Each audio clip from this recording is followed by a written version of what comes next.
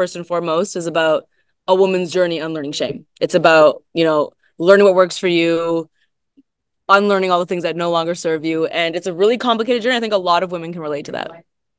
Oh my gosh, absolutely. Absolutely. And my first question is sort of a big one, but I feel like it's probably something that y'all have been thinking about for a while, especially, writing this film. What have been both your experiences learning about sex from film and television growing up? Wow. Well, the times I was allowed to watch it, but let's start there, is that I don't feel like I was actually ever really, like, very seldom exposed to sex. Especially in a way where a woman was empowered. I don't even think I can recall a single time that I've ever seen that growing up. Usually, also, like, women were never centered in those movies. Right, exactly. It was usually about the male experience, coming of age. So growing up, I was never allowed to really watch that kind of stuff. And then when I did somehow watch it, it was always very like, the stakes are super high for the woman. It's super uncomfortable. It really hurts. It's really like, she's really shy and uncomfortable with her body. And the dude is like, I'm super cool. And like, this is about me. So the very concept of like a woman being able to enjoy sex, honestly, very recently learned in adulthood that like that could even be a choice that women make, Absolutely. Yeah, similarly, I mean, I grew up watching so many movies, but I just never saw anything really relevant for me because there were very few women, who were protagonists, especially in like the 80s and 90s, teen kind of high school movies. Even in like inspiring substitute teacher movies, there's very few women, let alone diverse women. So I just didn't have a lot of movies to look to. They just weren't like, I wasn't being reflected in these movies. I just didn't have access because they just didn't exist. So that's why it was so exciting to make this movie with Lilly, because for me, she is like a really ideal leading lady because she's both funny and diverse and has a lot of heart. So yeah, it just, like, those movies just didn't exist. That's why we have to make them so that there's new people to connect to.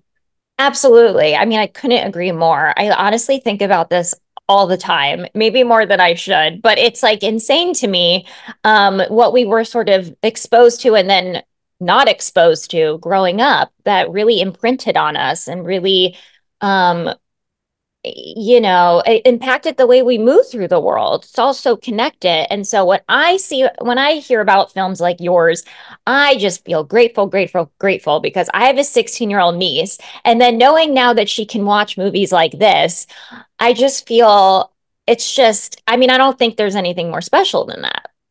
Yeah, I was also going to say, I feel like, well, let me first start by saying I do not have children. So this is coming from someone who does not have children. But I do feel like a lot of parents, even as we've been doing panels and interviews, a lot of people are like, talking to your kids about sex is very difficult. Like, do you have any advice? I don't have kids, but I will say that what I do know is from experience, kids will find a way to learn about things, whether you talk to them about it or not. We live in a day and age now where like there's no sheltering your kid from things. I'm sorry to say it is true. There's the internet, there's your friends, they're gonna learn from somewhere. This is the type of film, I mean, sure, it's a sex comedy, but this is the type of film if I had kids that were teenagers, I would want them to see this film, actually. Because, yeah, it's got raunchy sex jokes, but, like, I'd want my daughter to learn that it's completely fine to make choices that suit you, and it's completely fine to unlearn things that very often people you love and who care about you taught you. Absolutely. Some of the most damaging things that a lot of women carry with them are to them from their parents, from their community, from their friends, from their siblings. And so I would want my teenager to see this movie personally. I don't know if you totally agree with that, same. But I mean, it just would have felt so inclusive to have this as a teen. I would have felt so spoken to. And so even, sorry, I won't even interrupt you, not even as a teen, but like, I think people my age, this movie is really important for them. So I would say I would want my teenagers to see this. I would want, if I had older kids, I'd want them to see this. I just think this is such an important movie. Our mom, like, this is gonna yes, I want my mom. I would say I want my mom. I think will be positively impacted by this movie. Ditto. Yeah. Oh no, I was gonna say I think it's like people of all ages. I think that it's like I think we need to start normalizing both talking about sex with like young girls and, to your point, like older generations. And I think it's so important and it's essential to like not carry that generational shame that's been so instilled in us. So yeah, I'm so excited. And I think too, let's talk about humor being a huge part in normalizing and destigmatizing all of this stuff. I mean, y'all wrote this together, you collaborated on this together. I'm sure you make each other laugh like just as friends and people in this world, but what did the humor play in just creating that safe environment to even start diving into these topics that can feel personal, but and all of that. Yes, go ahead. Well, I was gonna say, from a really young age, I feel like I learned and understood how to use comedy as protection, honestly, as a shield, as a tool.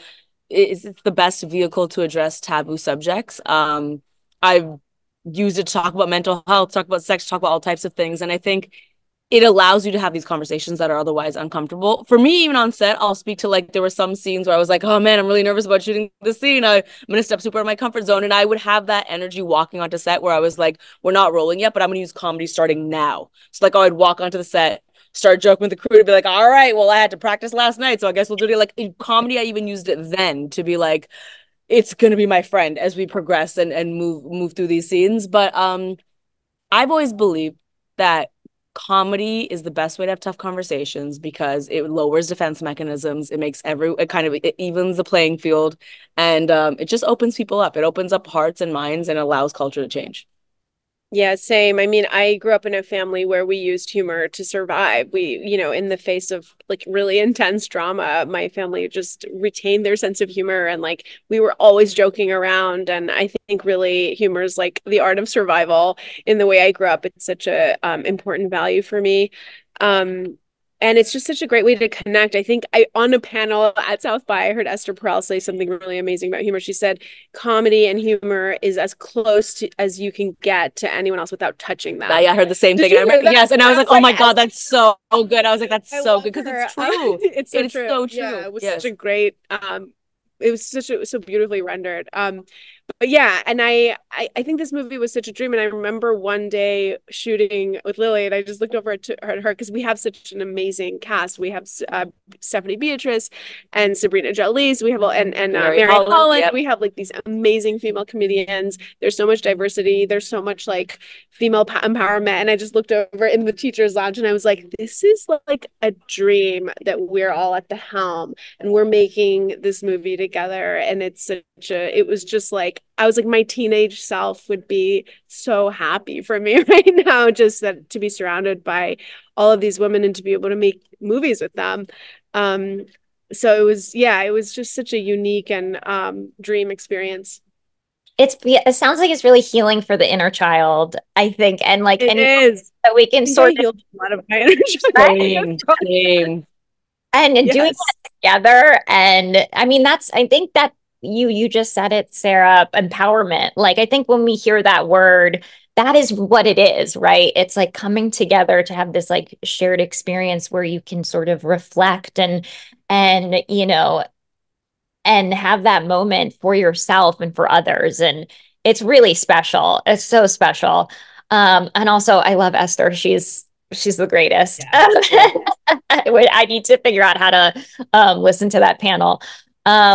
But talk to me too about making Maya virgin, which I mean, it's just so smart. And sort of using that as a way to kind of also like talk about the absurdity that is like sex education in this country. I mean, we could rattle off stats. It's just atrocious, and how it's not prioritized. And yeah, talk to me through that kind of very smart choice. I mean, because I mean, we both connected because we were like, our sex education was like it was my gym teacher showing us a video about childbirth or handing out pamphlets about venereal diseases. It was just all like fear tactics. There wasn't a lot of information. I couldn't get any information at home because I was like, my parents, like, we couldn't talk about these issues. So I think, the movie is trying to motivate people to have more open conversations about sex and sexuality, because when there is more open conversation, it's beneficial for everyone. There's more personal growth, there's more personal development. Like, it's just a good thing. So I think that's sort of the goal of the movie. Totally. And I think in terms of my being a virgin, like it had to be that way for me personally, because we've talked about this a lot, but generally, historically, virgins have always been the butt of the joke. And it's something is wrong with you or it's something to be fixed. And I think the journey Maya goes on in this film is challenging that. Is really, every time we see or hear jokes about virgins and sex comedies, it's always about like, okay, now you're okay because you lost your virginity. You're like, how do we fix it? And I think we want to say that like it should be a woman's choice, and it doesn't have to do with age, and we're all on this journey together. And I wanted to normalize that, especially growing up in South Asian culture, feeling so much pressure around that. I was like, I want to normalize that, like people can be older and maybe it's not their time, and I don't want it to be the butt of a joke. I want it to be a very empowered choice. And so honestly, I think that's the thing people connect with a lot in the movie. I mean, we tested it a few times, and the number one thing people told me after this test screeners are like, I really saw myself in this character and in a way that I've been embarrassed about for a long time. And any other movie I watched growing up made me feel bad about it. And like, this is the first time I've seen this represented, Absolutely. I know I've thought about that a lot because Peggy Orenstein has this great book called Girls and Sex. I don't know if you guys have read it, but it's awesome. And she has a huge chapter in there about virginity and about how it's like, what even is virginity? It's also, that's another thing. It's also, I think used to be a line in the movie. Literally, I was just thinking about that. Like, it's a line in the movie, but I don't actually know if it is. Did we got it? Damn it. But it was a line about like what virginity, except for some like hetero construct that people made up. Like, you know what I mean? Right. So totally. Right. Is that well, I know, because I feel like I think we keep that line out. Well, I remember added it because I was like, it has to be. Yeah.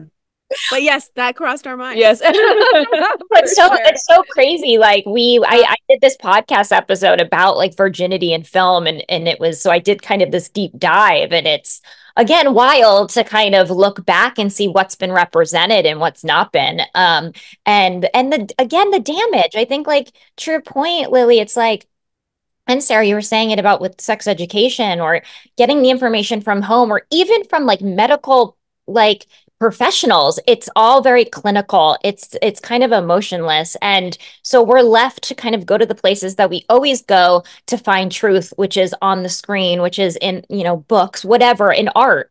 And that's why I think this is so crucial, because storytelling, that's it, right? It's the power to create change, to create conversation, to educate, because it's not being done in other places, for better or worse. So I'm really interested in like having those discussions with people once this film comes out about virginity, about like female pleasure, about all of it.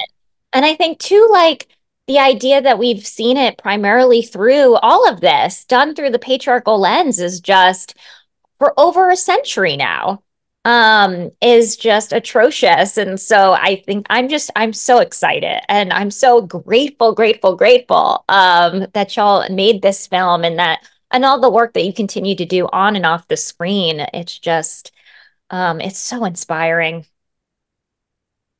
Thank you. No, we're so glad that you feel that way. And we agree. I think more than anything, I can't wait to hear the discussions that come out of this film, because I think, it is a sex comedy. There might be some people that are like, oh my, this is a little, I don't know if I'm okay, but I think that's the point. It's to start the discussion and question why a sexually empowered woman would be a problem. Exactly. Would be uncomfortable or whatever it is. Exactly. Yeah. Exactly. It's good edutainment. Totally. It's not hard. It's not like hitting you over the head. It's like really entertaining. It's a solid movie, but it is edutainment at the same time. It's so sneaky that way. It's sneaky that way. You're like, you go, oh, I'm actually like, just, it's like almost like your body starts to relax and you go, oh, I'm having a good time. Right. Maybe I can actually like admit these things to myself or have those like either, inner conversations with myself. And so that's really cool, but I'm going to let y'all go. I know you're so busy. So thank you so much for taking the time with me today. I really Thank you so much for putting on this professional interview where there's a beer keg being passed behind us. That guy, I'm like, what's he doing? Yeah.